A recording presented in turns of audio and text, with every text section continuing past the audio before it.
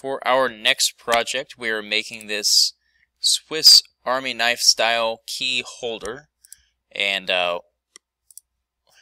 have files for you for the different keys, so you can see how this will look as you go to swing these out. You're going to be 3D printing these.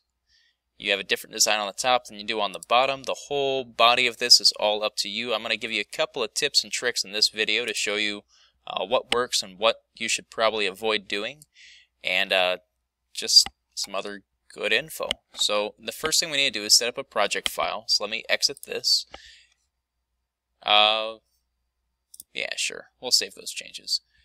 Go right up here where it says project. And we want to make a new project. It's a single user project. I want you to save this in your Google Drive. So use the ... go down to this PC and make sure you pick the one that says Google.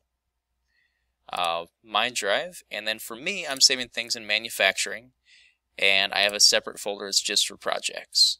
So I'm just going to call it the project folder, say OK, and continue on from there. So it's going G, my drive, manufacturing, projects. Finish that. Click done. You are ready for the next part.